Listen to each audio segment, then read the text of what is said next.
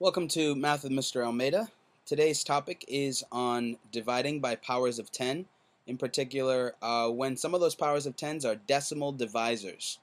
And a lot of talk has been made about dividing by decimals, and this is a very confusing topic for a lot of people because they're asked to use a certain set of rules, but they don't really understand what those rules are, and sometimes if you forget what the rule is, then you really don't know how to solve the problem. So I'm going to introduce and review the video that was talked about before. It's called Divide by Powers of 10, and this is Divide by Powers of 10 with decimal divisors. It is very important to think about place value all the time, and to remember one fact, that when you divide, you're not only dividing the adjectives, the numbers themselves, but you're also dividing their place values as well. Alright, let's focus on getting some examples down. Okay, our first problem is 25 hundredths, and notice how the typical way for you to read this problem would be 0.25. Now 0.25 doesn't tell you anything about this number. It just tells you that you have 25 of something. I don't know what it is. And so it's very important to talk about place value when you are going through this. So this is 25. Let's see, these are tenths, hundredths. So this is 25 hundredths divided by, this is 5 what? 5 tenths, hundredths, thousandths. So this is 5 thousandths, okay? And we're going to write that down. So this is 25 hundredths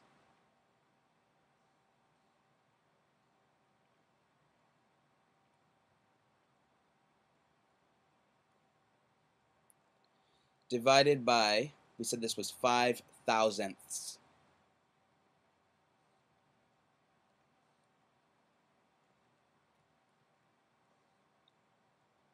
Okay. As before, we divide the adjectives themselves, the numbers themselves. So 25 divided by 5 equals 5. Essentially, you're asking how many times can 5 go into 25, and the answer to that is 5. Okay? And then hundredths divided by thousandths. You're asking yourself how many thousandths are there in a hundredth. And there are 10 thousandths in a hundredth. Okay? So therefore, the answer to this problem is 10. So 10 is represented by 1 0. Okay? So this is telling us that we have 5 what? 5 tens. And the answer to that is 50. So that's the answer to this problem. 25 hundredths divided by 5 thousandths equals 50. There are 55 thousandths in 25 hundredths. That's what this is saying. Next problem. We have this number that looks like 32. Okay, it's 32 what though? It's 32, what place does it go to? 32 ones, and then we go to the decimal territory, which is tenths. So this is 32 tenths. 32 tenths divided by 4 ones. Alright, let's do our math, dividing the adjective first. 32 divided by 4 equals 8. In other words, 4 goes into 32 8 times. And now, tenths divided by ones. How many ones do you have in a tenth? Well, ones are a greater denomination than tenths.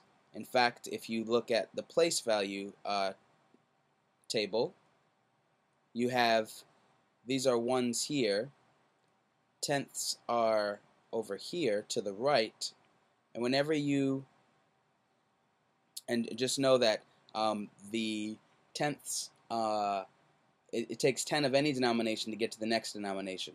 So there are 10 tenths that make up 1, and how many ones do I have in a tenth?